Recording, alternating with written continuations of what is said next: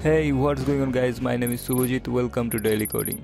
Today I'm going to demonstrate to you that how you can store any list in shared preference. So I have a simple app where I have an edit text, a button and a recycler view. And the feature of this application is to add task in a list and display it to the recycler view. But if I leave this app and reopen it, data goes away. So in such case, I can save that entire list in shared preference and read from there. So let's jump into the Android Studio and see how to do that. And one more thing guys, if you haven't subscribed this channel yet, subscribe it.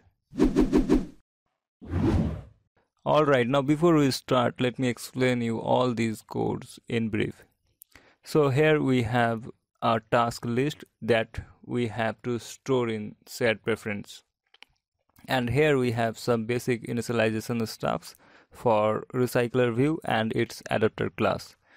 Finally, inside this button add click listener, I'm adding the data in task list and updating the recycler view. So simple enough. And this is where we have to write all our code for saving our array list in shared preference. So I'm going to create a separate Java file, and for that right click on the root package, new Java class, and I name it prefconfig. Click OK. Now here let's write a method. So I'm going to create a public static void, then method name, write list in pref. Take context as first parameter and second one for our list. And inside this angle bracket, pass the model class or data type. Now create a shared preference object called pref equal to preference manager dot get default shared preferences and pass the context. Now to write data in shared preference, we need an editor object and call edit method from the pref object. Then editor.put, and here if you notice there has total 6 different data types that we can store in shared preferences, but no such put methods that can save our list. So how could we store our list? Alright, now let me introduce you Json Library, which is quite easy to use. And this is one of my favorite library, so I will use this. Now open up your build.gradle of module level and make sure you have added that library dependency. Now let's move on to the prefconfig file. And here let's create a JSON object which I will use to convert our list to JSON string. Now we can simply call put string in the editor object and here pass a key for the data and the JSON string. Now declare this list key at the top of this class. Then editor.apply, and that's pretty much it for save our list.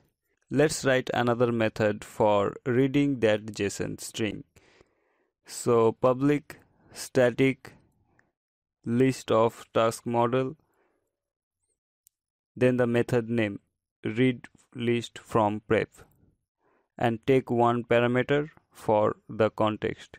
Now create a shared preference object called pref equal to preference manager dot get default shared preferences and pass the context. Then retrieve the JSON string using list key.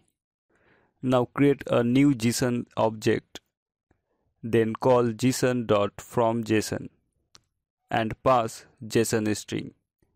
Then pass the type of array list. So right above this line, I have to define this. So type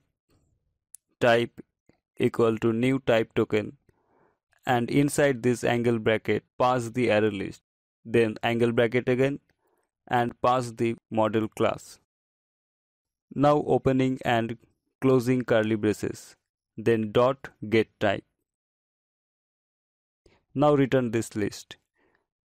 We are almost on the edge of this video, so let's move on to the main activity and call these two methods.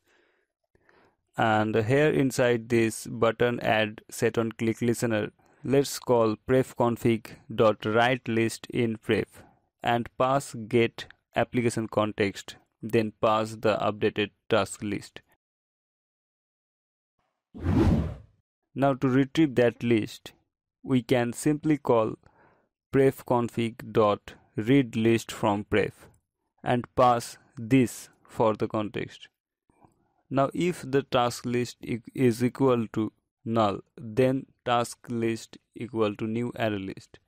So this check would avoid null pointer exceptions. And that's it. Now let's test it on my Android mobile. So as you can see, app is running, and let me add some data very quickly. Alright, now close the application and reopen it. So as expected, it's really working. So guys, if you have any questions or suggestions, please drop your message in the comment box. And if this video helped you a little bit, hit the like button. That encourages me to make more videos like this one. So that's all for now guys. See you soon in the next one.